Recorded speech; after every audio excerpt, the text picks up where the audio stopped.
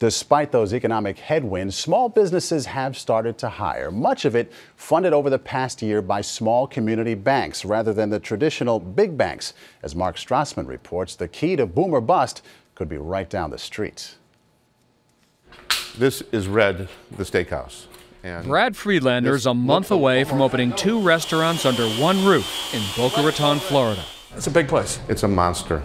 But America's credit squeeze almost put this project under before it ever had a chance to succeed. Wow, this is beautiful. Friedlander had done well owning restaurants in Cleveland, and in 2008 was about to open another one in Miami. Then the economy tanked. His investors fled. I lost $2 million in investors in a $3 million project. None of the big banks in Cleveland would lend him a nickel.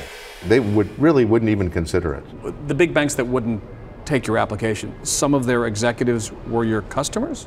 All the CEOs are our customers, of all the big banks in Cleveland. And what do they say to you when they came in the restaurant after not having even taken your call, essentially? They don't think anything of it. I mean, they're bankers. If we look at this as a startup, it's Del Duncan gave Friedlander a lifeline. This career banker opened Ohio Commerce Bank in Cleveland just before the recession hit. It's a community bank dedicated to small business with an old-fashioned charter. Make loans to people, not to credit scores. We look at every customer individually. We'll go out and see them, and that allows us to do more loans than a larger bank. We have to believe their story. Duncan says community banks still take risks and make loans that the big banks run away from. We've seen customers come our way that have had good relationships with their large bank, 5, 10, 15 years, but the bank unilaterally decides that their industry is just not one they want to lend to anymore, and they're asked to leave. Well, they actually made some money. Duncan's Ohio Commerce Bank lent Friedlander $3.5 million.